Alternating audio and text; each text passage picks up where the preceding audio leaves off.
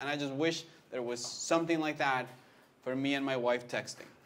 So I would get her text in the language that I like, and that she gets the text in the language that she likes. For example, she went to get tea yesterday. So she was like, hey, I know I said I'm going to be 20 minutes, but I'm going to be like an hour, because here's what happened. I went to Trader Joe's, and I wanted to get hibiscus tea. But the hibiscus that they have over there is mixed with turmeric. And I'm allergic to turmeric. So I was like, oh my God, it's so humid. And now I have to walk to Whole Foods. So I went to Whole Foods. And I finally found it. It was all the way in the top shelf. But there was a really kind guy who helped me. And then I was in line, long line. But anyway, there was an old lady. And she loved my skirt. And I was like, do you also do yoga? And then we talked about yoga for like... And I feel like I have a new friend. And like, I'm so happy because this is the perfect day to make a new friend and drink some tea.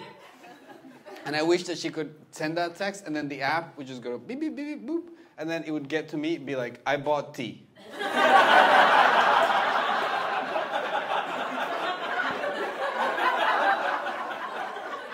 I would reply, cool. And then it would go on the app, boop, boop, boop, boop. And then it would get to her and be like, hibiscus, a flower. It makes me think that you and I should go to a flower festival. So we could walk today, all day together and be happy and talk about how much we love each other and how much we miss each other. And I would love to keep texting. However, my battery on my phone is as empty as my heart when I'm not with you.